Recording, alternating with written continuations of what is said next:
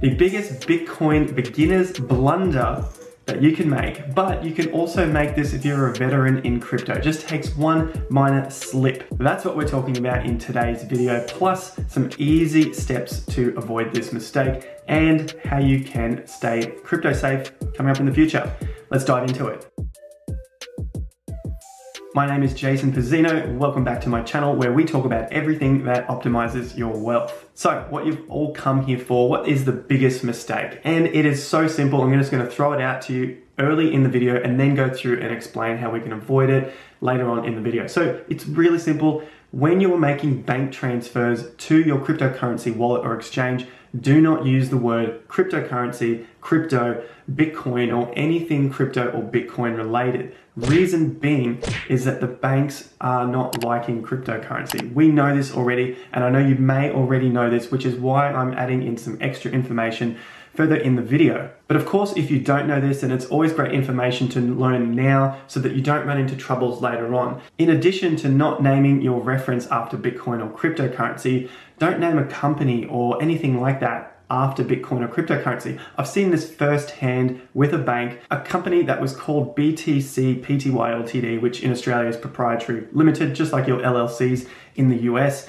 This company had a bank account with one of the major Australian banks, and as cryptocurrency became more popular, the banks were looking through their list of anything that is related to Bitcoin or cryptocurrency, and they shut down this account. Now, it wasn't trading Bitcoin, it wasn't doing anything like that, but the name on the account was BTC.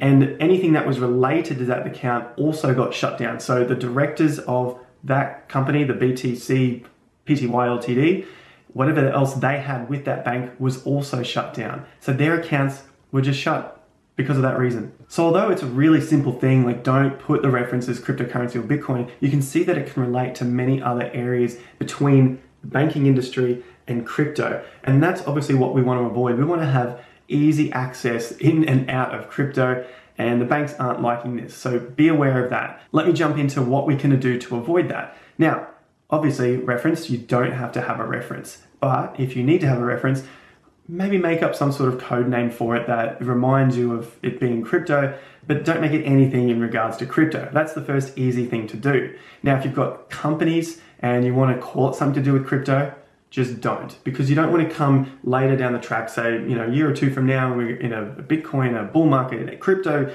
altcoin season, whatever's going on, and the banks start to look more at who is on their books, and they see a Bitcoin or cryptocurrency company, and they just decide to close it down because of crypto terrorism or something ridiculous like that, which we've seen before the government make up, and the banks go along with it because obviously they don't want to see more money go into a different system which they don't control. At least that's my point of view in the whole system. Maybe if you need a nickname that you can remember, maybe call it XRP or Ripple. We know that the banks love Ripple. That was a joke, by the way, don't call it Ripple. An easy two-step process to this is set up with an exchange that you know and trust, that actually understands this problem between the banking system and their exchange. One in particular is Independent Reserve. You can check the description down below for the referral link. You'll get 15 bucks if you sign up for that. I'll read to you what they posted on their website. Now, it is titled Advice on Making Fiat Currency Deposits.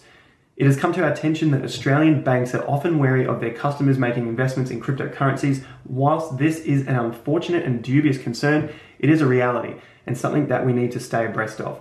As a consequence, we would like to advise all of our customers to never explicitly use the word Bitcoin or other cryptocurrency related terms in any transaction description entered on a deposit made from your bank, as this is likely to draw unwanted attention and may result in unexpected bank account closures.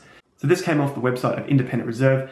I like this that they are in the know and they are aware that these things can happen, which is why I can trust them a little bit more. We can't trust anyone exactly 100%, but I like to look at this, and that's just my opinion. You got to make up your own mind in that case. So we're on an exchange, we've got some money into there, we're buying ourselves some major cryptocurrencies, which is what is listed on Independent Reserve. The other crypto wallet or exchange that you can use is crypto.com. So their ticker is CRO. I'll refer to them as CRO.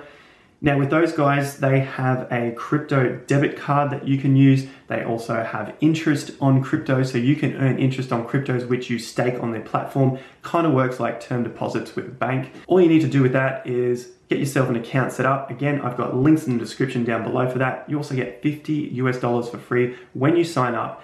Buy 50 MCO, which is another one of their tokens, and stake that in their wallet. That gives you access to higher paying interest on cryptos. It also gives you access to better reward cards and plenty of other features on there, which I've listed in many videos before. One last new thing for Crypto.com, CRO, is that they have a decentralized wallet. I think this is huge news for them. I find that absolutely amazing that a centralized company has been able to start to transition to a decentralized product as well. So they can offer both, and they are meeting both market needs.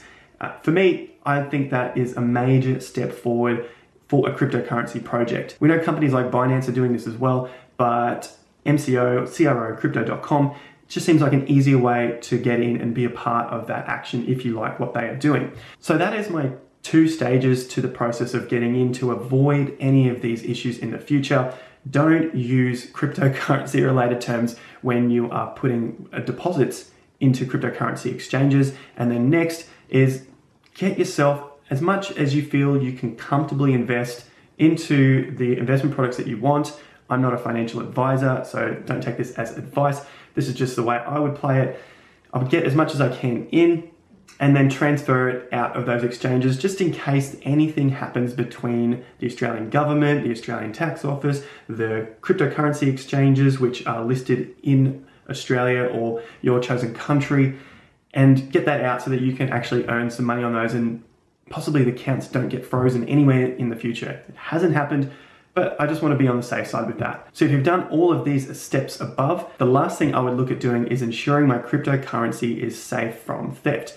Now, if you're leaving the coins on a centralized exchange like CRO, not their decentralized wallet, but on their exchange or in that mobile app so you can earn interest on the crypto, then yes, you can't make it as safe as transferring the crypto to a decentralized wallet like any other cold wallet storage like a Ledger or Trezor, which I also have a link, an affiliate link to purchase Ledger in the description down below.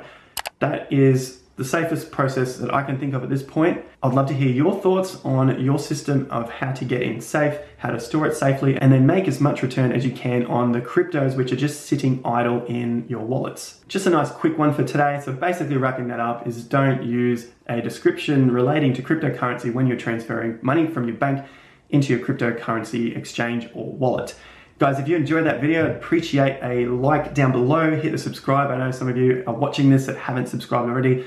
Plenty more videos coming up on cryptocurrency and how to optimize your wealth. If you want to stay in touch with me after these videos, be sure to leave a comment down below. And today's question, have you been a victim of this beginner mistake? Have you used cryptocurrency related words in a reference for your transaction from your bank to your cryptocurrency wallet or exchange? Thanks again for joining me for another video. Check me out on Instagram and Facebook where I keep in contact with you on the daily.